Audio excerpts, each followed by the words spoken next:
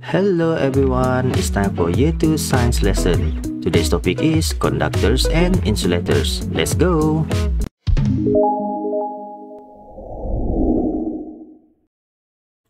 Alright boys and girls, in our previous lesson we have learned that the bulb will light up when the switch is closed because the electric current flows in a complete circuit.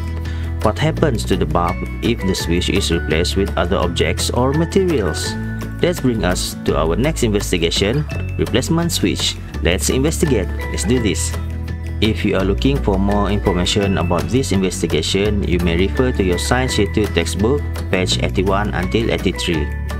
Now, let us look at the apparatus and materials for this investigation. First, we need bulb, dry cell, connecting wires, rubber, paper clip, metal spoon, handkerchief, straw, ice cream sticks, coins, and glass rod. But for this investigation, I don't have glass rod with me here, so I replace it with glass. Just an ordinary drinking glass because it is the same material with the glass rod. This is how a normal electric circuit looks like. We use switch to complete or to break an electric circuit. Now I'm going to remove the switch and test every object in the circuit. We are going to find out which of these objects can be used as switch replacement. In the meantime, observe the bulb. Look whether the bulb lights up or the bulb does not light up. Later, you are going to record your observation in the table. Rubber,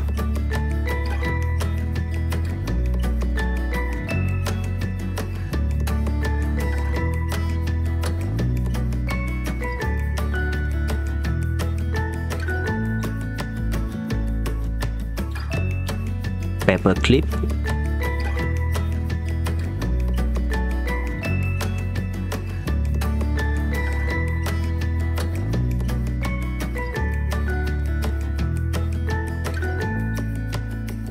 straw,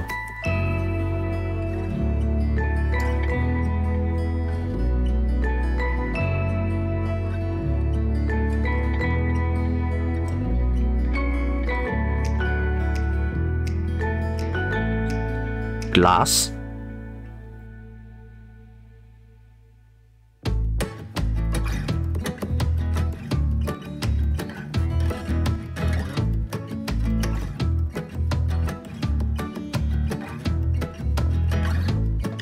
metal spoon,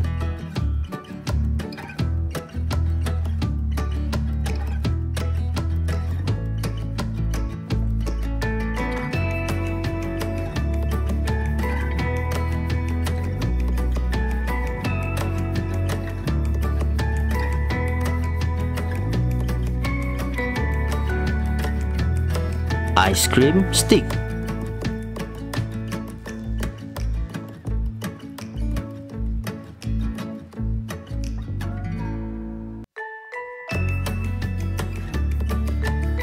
handkerchief,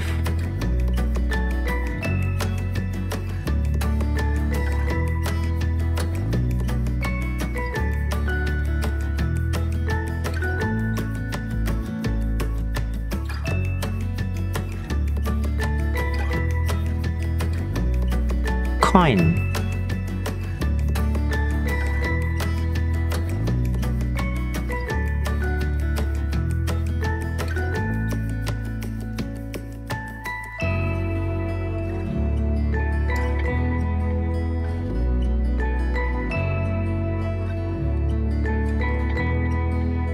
Before you record your observation in the table, I will explain to you what is a conductor and what is an insulator.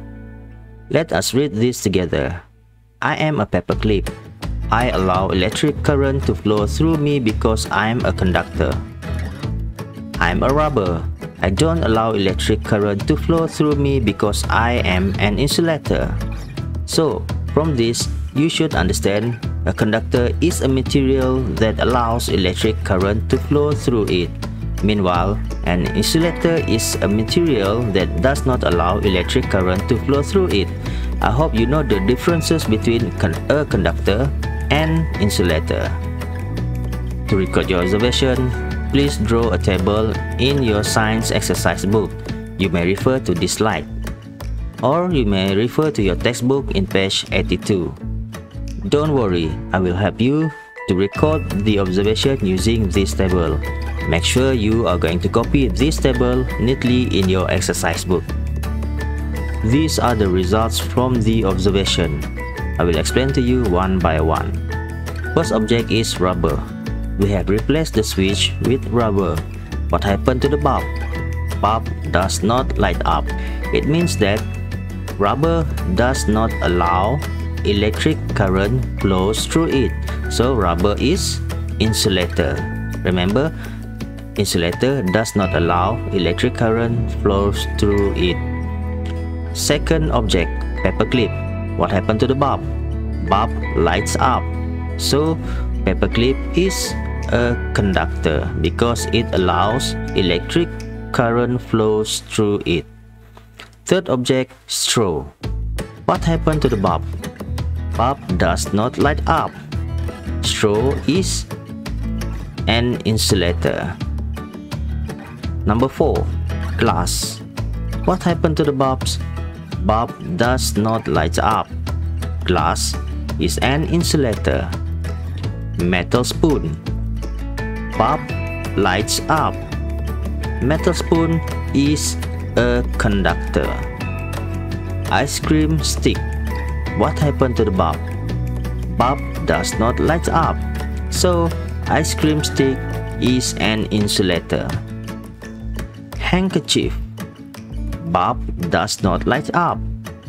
Handkerchief is an insulator also. Finally, coin. What happened to the bulb when we replace the switch with a coin? Bulb lights up. So coin is a conductor. I want you to copy this table in your exercise book and also copy the 3 questions that follows. Number 1, object that can light up the bulb: paperclip, metal spoon, and coin. Number 2, objects that can replace the switch to light up the bulb: paperclip, metal spoon, coin. Objects that cannot replace the switch to light up the bulb: rubber, straw, glass, ice cream stick, and handkerchief. Easy, isn't it? Alright boys and girls, after we have done the investigation, can you state 2 other examples of conductors and insulators? Leave your answer in the comment section below. I am looking forward to your answer. Another one. For your next activity, please get ready with your science activity book and turn to page 51 and 52.